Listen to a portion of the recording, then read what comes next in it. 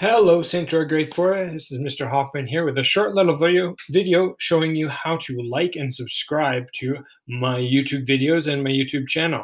It's pretty straightforward. At the bottom of every YouTube video, you'll see a little thumb. This one has no likes, and look, Mr. Hoffman looks so sad, grumpy. I don't know what that face is, but let's give him a little likes. Maybe that'll make him feel better. What you do is you go down to the thumbs up button. It says, I like this. And you click on that. Boom. Oh, we have one like. Look, he already looks a little bit happier. All right.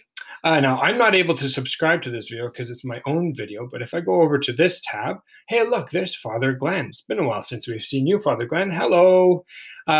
Now, we can like Father Glenn's video as well. Boom. So I'm going to give him another like. He's got 70 likes. He's a pretty popular dude.